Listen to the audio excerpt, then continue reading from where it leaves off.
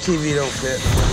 Our drawer's too short because we wanted a push-button system, and so that push-button thing's 3 inches back there. That's why our drawer shrank. We can rebuild another drawer. I mean...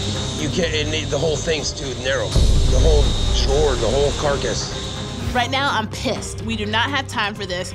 He said that he's got this no problem. I don't draw nothing out, I just do.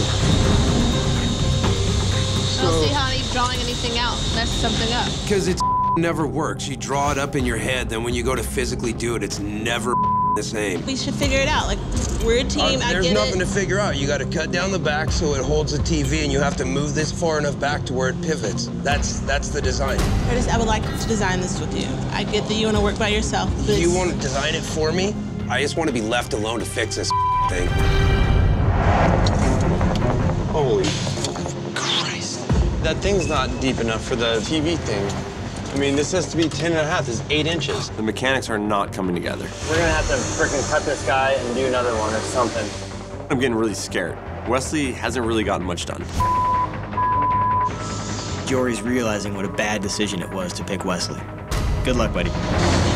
We got like 4 more hours.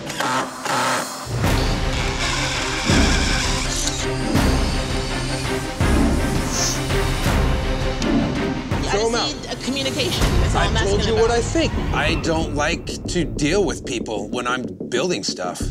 It's all me. You can go ahead and work on it if you're gonna... I'm not. I'm just asking you. We got no time. I'm not gonna be nice ever again working with somebody. I'm gonna be a raging ass. Jesus Christ.